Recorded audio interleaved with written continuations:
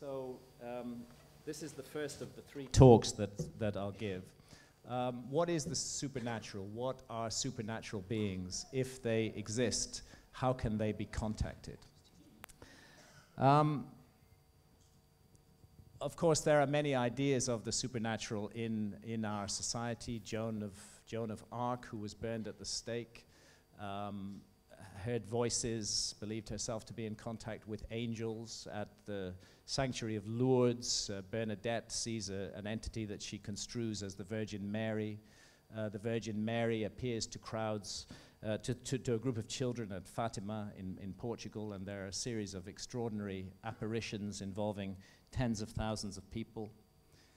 We've all heard of demons and angels. The West is very interested in the subjects of ghosts, and there are many reports of haunted houses and haunted, strange places where spirit entities seem to communicate with us. But this is clearly not the way to explore the supernatural. These guys actually have a ghost meter. This is the Western technological approach to the supernatural, which believes that everything can be fixed by technology in some way. I think that we're never going to get to the bottom of the supernatural issue by such techniques. Spirit possession and spirit mediums are an interesting connection between realms. But really, if we want to know about the supernatural, I would say the people we need to be talking to are shamans. They're not possessed. They're not mediums. They don't use machinery. They don't use instruments like ghost meters. But they and their predecessors have developed a psychic technology that enables them to make contact with what they believe are supernatural realms and beings, and to renew these contacts proactively whenever they wish. This is one of the, I think, the key features of shamanism, is that the shaman is, to some extent, in control of the situation. The shaman is not a victim of the supernatural. The shaman seeks to master, or at least negotiate on equal terms with the supernatural. I think what we have to recognize is that there is an extremely ancient phenomenon here with shamanism. It goes back to the roots of human experience, and that it's probably a mistake, one of the many mistakes our technological society is making, to write all that off as primitive superstition or mumbo-jumbo. I think that the shamans have a huge amount to teach us, and fortunately there still are surviving shamanistic tribal and hunter-gatherer societies where we may go and learn from them if we have the humility to do so. What's fundamental to shamanism is not a body of lore or of doctrine, but it's a range of abilities and techniques which are built up through long practical experiences. And the common factor in all shamanism, everywhere in the world that it is practiced, is altered states of consciousness. If somebody claims to be a shaman and they are not entering a deeply altered state of consciousness, then I would say they're using the wrong term for themselves. That person is not a shaman, that person may be something else, but altered states of consciousness are fundamental to shamanism. The Inuit shaman, I can't even pronounce his name, Ijugarjuk, endured a grueling initiation in isolation during the depths of winter, 30 days of cold and fasting that he almost died. And towards the end of the 30 days, there came to be him a helping spirit in the shape of a woman. And while she came, he was asleep and seemed to hover in the air above him. She became his helping spirits. And so fasting and austerities and privation were the technique that this individual used to enter a deeply altered state of consciousness.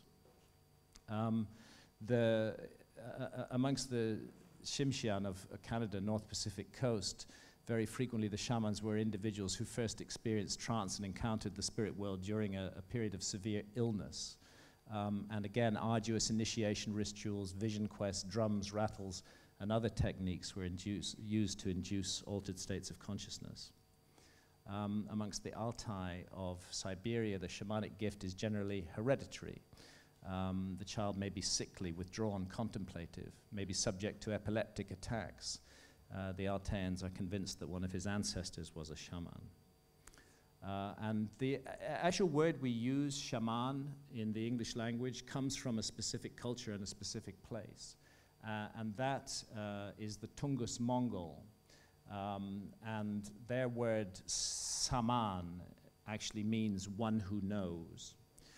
And what happened was that as English-speaking ethnographers traveled around the world, they encountered other individuals in other cultures who were playing the same kind of role that these samans of the Tungus Mongol were playing, and they took that same Tungus Mongol word and they applied it to those other individuals in other cultures as well. So there's a recognition that there's a kind of universal cultural phenomenon here, and it just happens that the word for that practitioner in one particular language has now been universalized and is applied to all shamanic practitioners everywhere.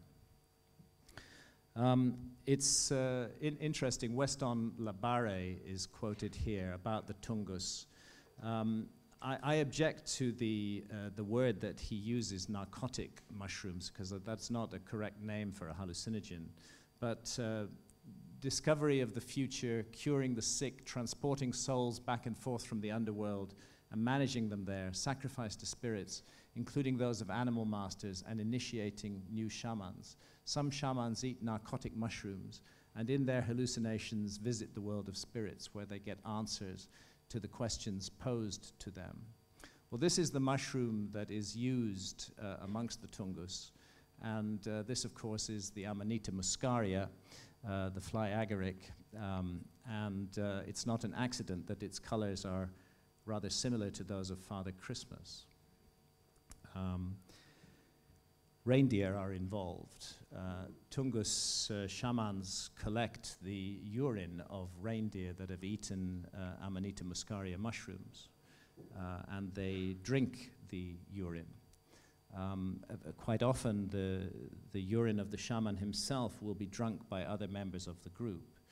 It seems to be the case that certain impurities in the mushrooms are removed when it's filtered through a human body or an animal's body, and that it's more potently psychoactive in that form than it is when consumed directly. In fact, I've been told that it can be passed through 7 human bodies before it loses its potency. This may seem a really grotesque idea, but it's a technology, and it works because it's quite difficult to get off on Amanita muscaria, I would say. They've found a way to do it. So anyway, here's the Tungus shaman in flight aboard his supernatural reindeer, and I don't think it's an accident that Father Christmas does a rather similar thing. And indeed, like the Tungus shaman who enters and leaves through the hole of his hut, that Father Christmas also enters and leaves through the chimney hole, leaving gifts. The use of Amanita muscaria is quite widespread. The Kamchatkan Northeast Siberia shamaness here shown also practices with Amanita muscaria, and it's used for shamanic purposes amongst a number of Native American groups as well. And there's a very interesting case that the mysterious substance called soma in the Vedas was Amanita muscaria. One of the key pieces of evidence for that is that there is a verse in the Vedas which talks about the priests drinking soma and then, excuse the language, pissing soma as well. And when we drink tea, what we piss is not tea, or beer, what we piss is not beer, but in the urine, it's understood that Amanita muscaria, the power of Amanita muscaria remains and is passed on. So there's a strong case that this is what the original soma of the Vedic texts was. Of course, there's much more evidence than that. Peyote is the main active ingredient in mescaline, used by the Huichol and other Native American groups for shamanic healing and vision quests. Datura, used by the Zuni and other groups in the American Southwest. Native American sun dance is a non-plant method of inducing altered states of consciousness. The Kalahari Bushmen of Namibia in southern Africa also do not use visionary plants. They will dance for up to 24 hours around a fire until they sense the spirit leaving the body, and they find themselves in a supernatural realm where they encounter spirit beings, and where they often are able to obtain incredibly useful information for the tribe, such as a location of water or the location of game animals that they need to hunt. Interestingly, the Kalahari Bushman shaman in the deeply altered state of consciousness induced by the trance dance can take his sweat and touch it to another person, and that person will also fall into a trance. It can be passed on by contact at that point. Again, I would say that what we're looking at here is a carefully worked out technology for inducing an altered state of consciousness that is essential to have these experiences, whatever those experiences may be. It's interesting that a lot of the rock art of southern Africa was created by a now extinct people called the San. There are people who still call themselves the San, but in truth, the original San of southern Africa who left us the rock art were exterminated by white South Africans, the last of them being wiped out in the 1920s or 30s. At that time, it was possible in South Africa for 50 British pounds to buy a license to hunt the San. They were considered as vermin, and you were allowed to hunt them as you might hunt an elephant or a lion. And people kept body parts as souvenirs. But the San have left behind this incredible legacy of rock art. And interestingly, the body postures depicted in the rock art are still familiar from the surviving Bushmen of the Kalahari in Namibia today. The Mexican shaman, Maria Sabina, is depicted here with the American ethnobotanist Gordon Wasson. He was actually a banker, but he gave all that up for mushrooms. And he's actually, I believe it's true to say that it's thanks to Gordon Wasson that we in the West now know about the powers of psilocybin mushrooms, because their role in Western culture had been stamped out and forgotten. And he went down he heard of a shamanistic use of mushrooms in Mexico in the 1950s. He went down to Mexico, met Maria Sabina, had some extraordinary experiences with her, and wrote about it in Life magazine, about mushrooms that cause strange visions. And it was after that that the explosion of magic mushroom use came about in the West. In Central Africa, it's iboga, the plant that enables men to see the dead. And its use almost certainly originated with pygmy shamans in Central Africa, but it is now used rather widely in Cameroon and Gabon. And it is the center of a religion there, which is called the Bwiti. President of Gabon, Omar Bongo, was a member of the Bwiti. It's an officially recognized religion, and here are some of the Bwiti ceremonies. I have to say from personal experience that iboga is extremely hard work.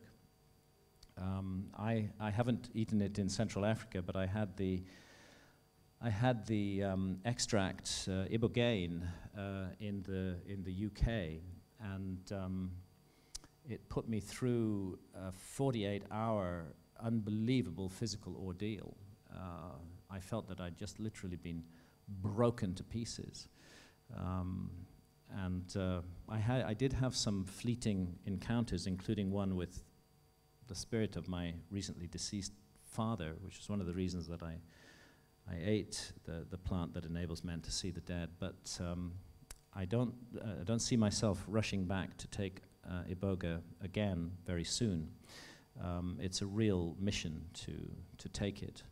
And then in the Amazon, of course, we have ayahuasca, this incredible agent of transformation, which is now making its way into Western culture and facing all kinds of obstacles and hurdles from the legal authorities.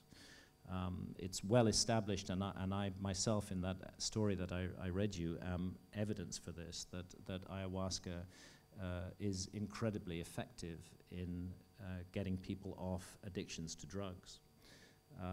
But despite the fact that that is clear and demonstrated in the evidence, there's huge opposition to it being used for that purpose in the West because it's considered to be just another drug. Well, in the Amazon, it's a medicine, and it's used by a very large number of cultures, more than 70 traditional cultures throughout the Amazon basin, and it's known as yahe and miho, as well as ayahuasca. Ayahuasca is, in fact, a Quechua word, which means the vine of the soul, and it's the basis for shamanism throughout much of the Amazon basin. Here's some examples of its preparation and ritual amongst the Barsana.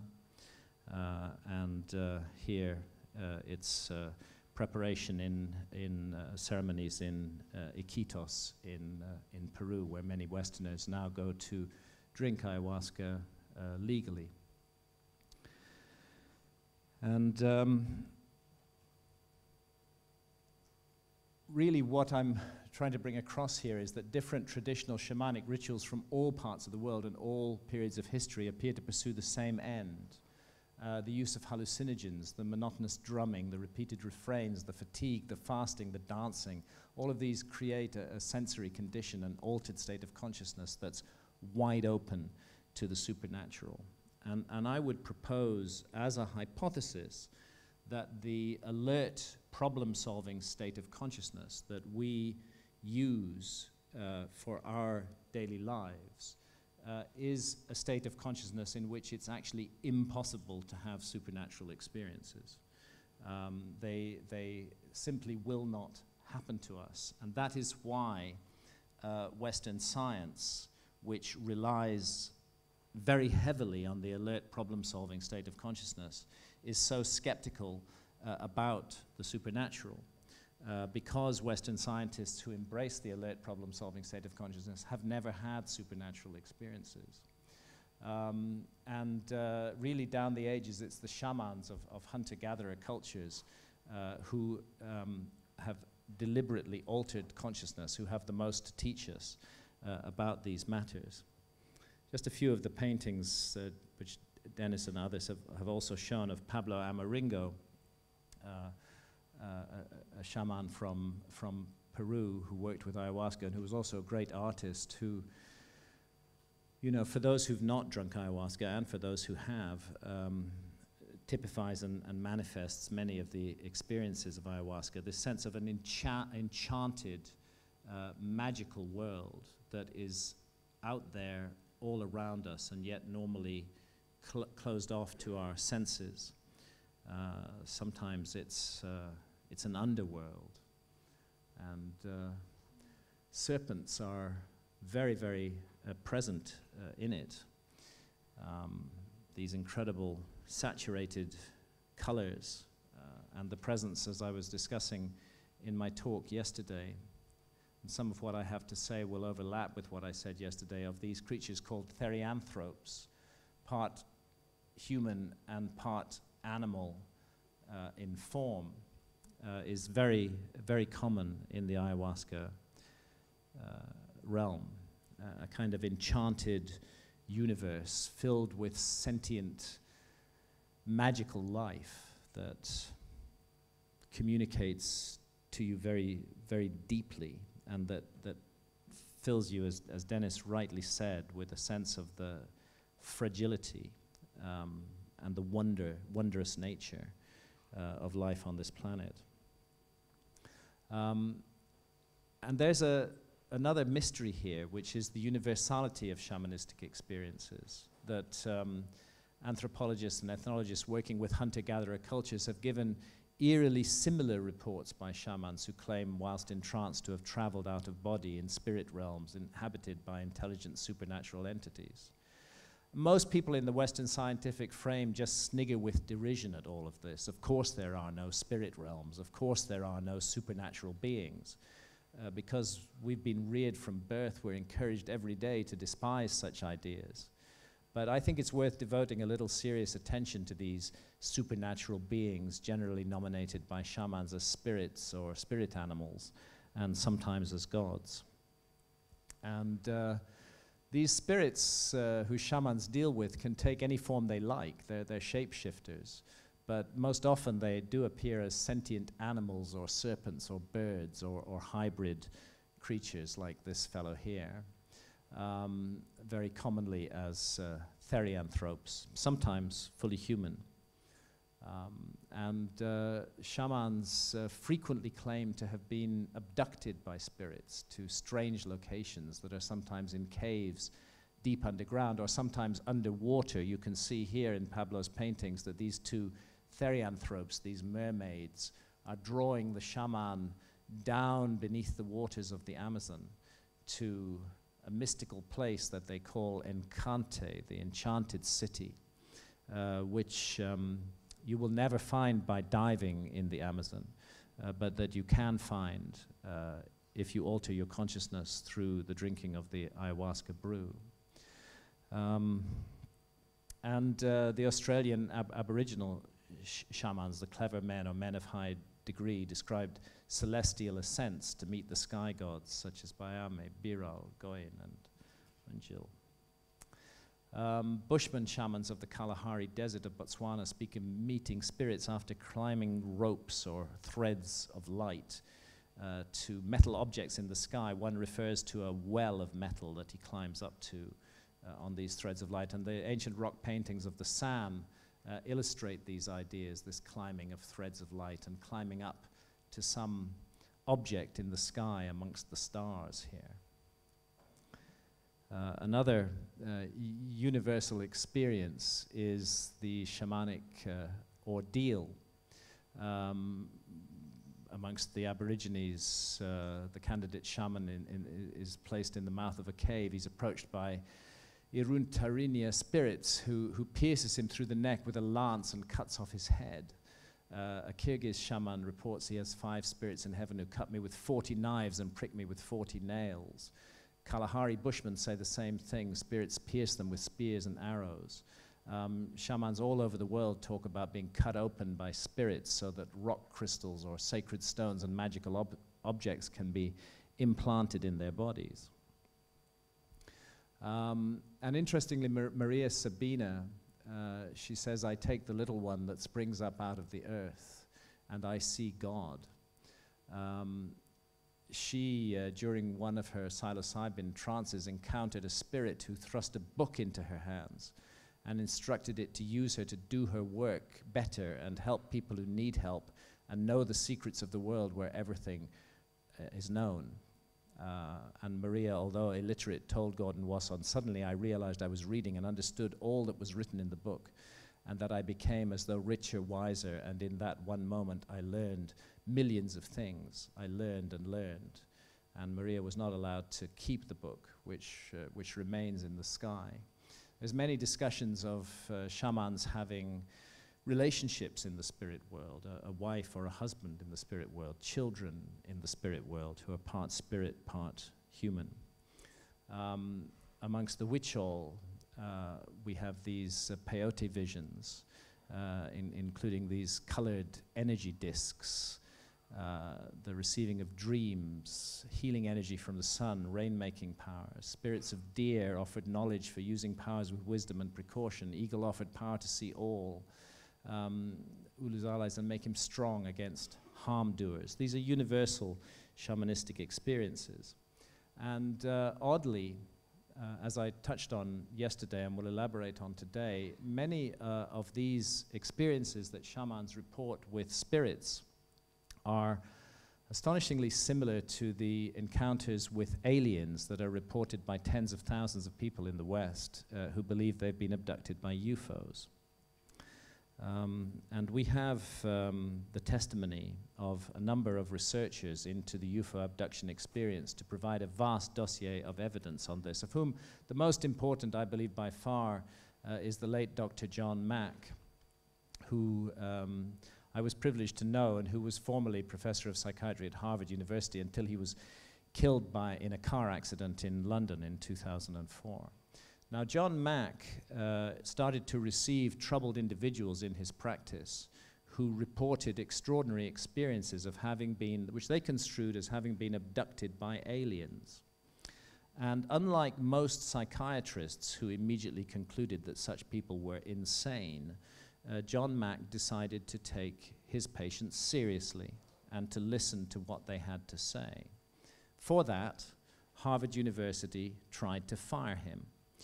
He had tenure, and he was a respected practitioner in his field and a teacher, but Harvard University decided they were going to get rid of him because he wasn't towing the party line. And he had to fight a tremendous battle in the courts with a great lawyer named Danny Sheehan at his side to keep his job at Harvard, which he did in the end succeed in doing. This shows us how our society seeks to control reality, and how those who go against the established paradigm, even though they may be doing so for very good reasons, are actually in danger of losing their livelihood as a result of doing so. How can we claim to live in a society that has free speech or freedom of thought when such things can occur? So John did keep his job, but he told me that ever afterwards his colleagues would pass him in the halls of Harvard and not recognize him, as though he were, or as though he had become invisible. And he told me that he had been banished to the ontological and epistemological wilderness, from which he was not allowed to return. But he did leave us many books, and those books document the accounts of those who believe they've been abducted by UFO abductees, and not to forget David Jacobs and Bud Hopkins either, who've also added to that dossier. And you know, some of the examples spirits encountered by shamans most often appear in the form of animals and birds and fish, and this is true of UFO abductees as well. And John sums it up that the aliens appear to be consummate shifters, often appearing initially to the abductees as animals. Owls, eagles, raccoons, and deer are among the creatures the abductees have seen initially. This is, or being drawn up into the sky, that is reported by shamans, is also reported again and again by UFO abductees. These apparently completely separate domains of experience prove to have many crossovers at the phenomenological level. This sense of being abducted underwater or underground or into caves that is very common amongst shamans is also very common amongst UFO abductees. And the shamanic ordeal, those bizarre surgical procedures at the hands of spirits, that too is something that UFO abductees repeatedly report. And again, you can see that there are astonishing similarities between the domain of shamans and spirits and the domain of UFO abductees. Sex with spirits, offspring in the spirit world. The parallel amongst UFO abductees is sex with aliens and hybrid offspring in the alien realm. Being given a book by a spirit, UFO abductees have been given books as well.